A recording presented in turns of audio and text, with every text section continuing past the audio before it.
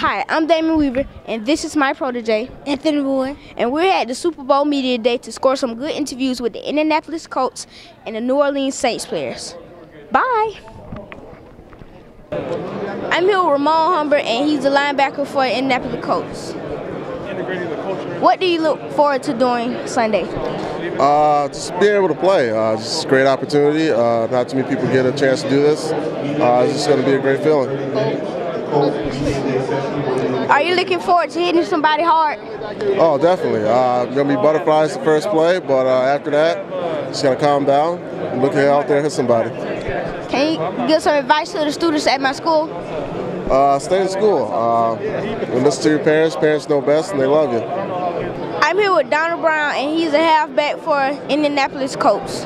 What is it like playing halfback for the Colts? Oh, it's a tremendous opportunity, a great experience, and just being a high-octane offense like this is something special. What was it like playing for UConn? Oh, UConn was great. It really was. Some great people up there, great organization. Randy Etzel's doing very well, and I think the sky's the limit for that program.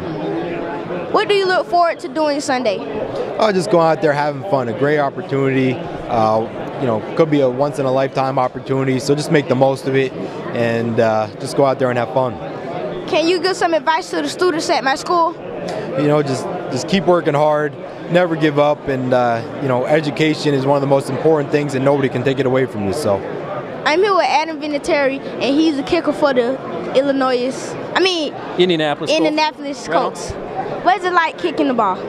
I love it. It's so much fun. It's something that I really, really enjoy going out and doing, and it's kind of like hitting a golf ball. If you hit it well, you don't even feel it leave your foot, but when you look up and you see it going where it's supposed to go, it's a great, great feeling. Do you think kickers should be getting the most money because it's called football? I like your thought. You know what? You need to be an agent, and you need to convince all the owners that.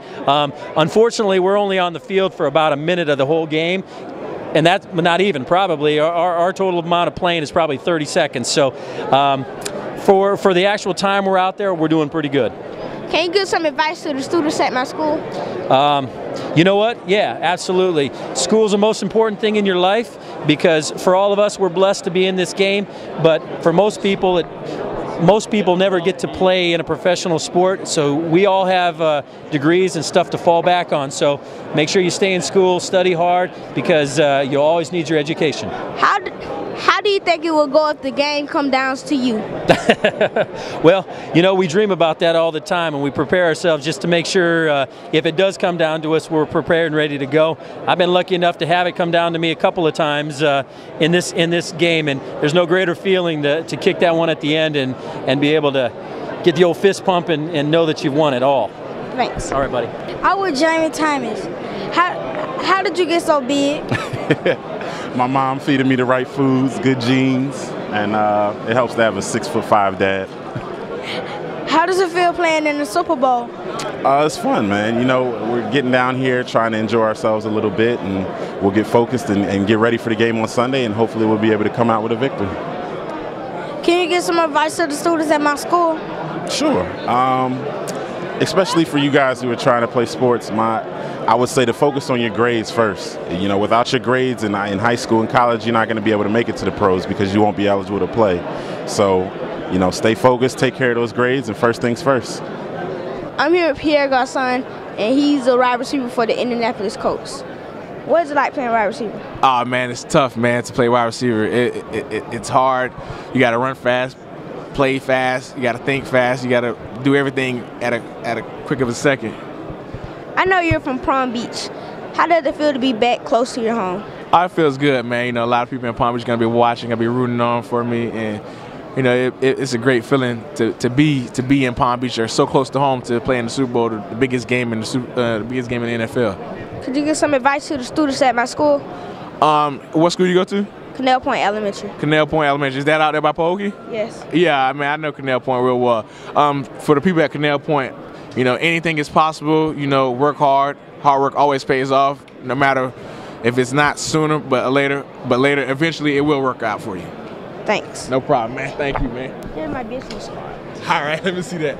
I'm going to give you a call. Oh, wrong one. Oh, you got the wrong card. There it is.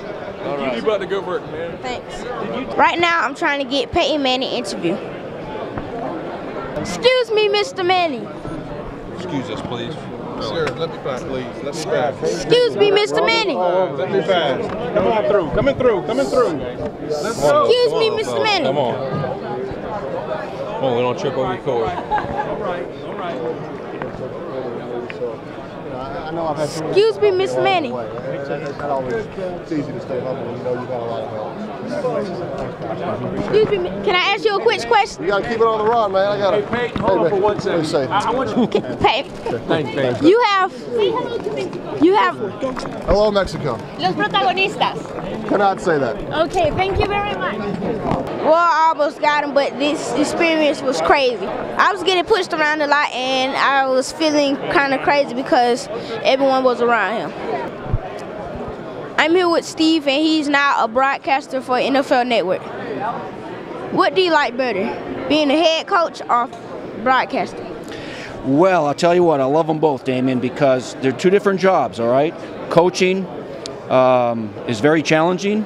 It's an honor to be a coach in the National Football League or in college or in high school. At any level, it's an honor to be a coach, and I loved it. My father was a coach, and my son is a coach, and I love that part of it. But now I've sort of changed my profession a little bit, and I'm holding a microphone just like you. How do you like it?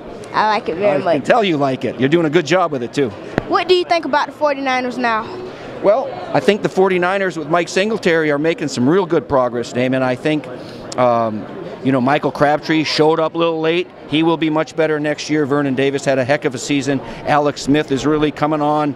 And I think the fact that they're going to keep the offense and defensive systems in place for another year is beneficial. So they don't keep changing their terminology. But I think the 49ers are going to win that division next year. Can you give some advice to the students at my school? Yes. And what grade are you in, Damon? 6th. 6th grade. I have 4 kids of my own, all right? And some of the advice that I would give them is to whatever it is, whether it's in school, whether it's you got a little job, you got a paper route, you do the very best you can, whether it's sports, whatever. You do the best you can. And then don't be afraid to ask for advice from mom or dad or grandma or teacher or your coach. Don't be afraid to ask for advice, because that's part of growing up. You learn faster by having somebody tell you how to do things, because they've been your age before and you haven't been theirs. I'm here with Rich Eisen, and he's a sportscaster. How do you like being a sportscaster? I love being a sportscaster. I love being able to talk about sports all the time. I love to be able to meet athletes and get to know them as people, not just like the guys that hit the ball or throw it or tackle those who are carrying it. So that's part of the things I love about it. What can you tell me about growing up with Coach Z? What can I tell you about growing up what? With Coach Z. With Coach who? Z. Oh, your Coach Z. I didn't know that. Well, he was at my bar mitzvah, and I was at his bar mitzvah. And we grew up together in grade school, so we had a good time together. I hadn't seen him in about 25 years, so it was neat to see him again.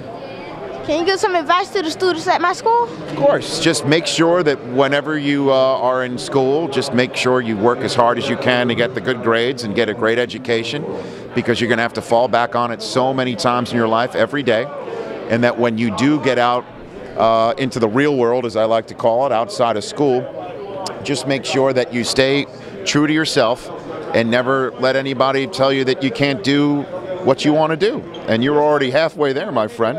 Thanks. I'm here with Marshall Faulk, and he's a halfback. He's a former halfback for the Rams. What was it like playing halfback for the Rams? It was tough. It was tough, but a lot of fun. I enjoyed carrying the football. When I was a kid, I played a lot of different positions, but I always felt like playing running back was what I liked the most. And it's always very interesting when you get that football and everybody's sort of chasing you. Can you tell me about your childhood? My childhood was pretty rough. I grew up in a rough neighborhood where we basically used sports to escape all the crazy, chaotic things that went on. Born and raised in New Orleans, Louisiana. I have 5 older brothers, and through all their experiences, I learned what to and not to do. and was able to attend college and play ball and get an education and move on and play in the NFL. Did you go to Marshall College? No, I went to San Diego State University. Can you give some advice to the students at my school? The advice that I would give to the students at school would be to study hard, to get an education, because regardless of what you do in life, everything can be taken away from you except your education.